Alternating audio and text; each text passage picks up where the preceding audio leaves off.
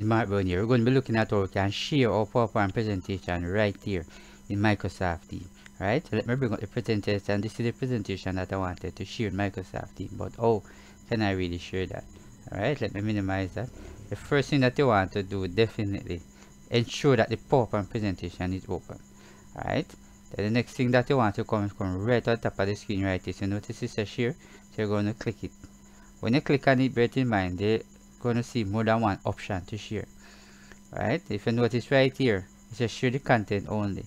You notice right here, it says turn your camera on and select the layout you want. Right? And if you notice right here, it says turn your camera to the select layout. And if you notice right here, sure they can turn your camera to a select layout. Right? So definitely, if you don't want to trouble none of these advanced features right here, you can come over here and click. So notice when you click right here, so this is the presentation right here.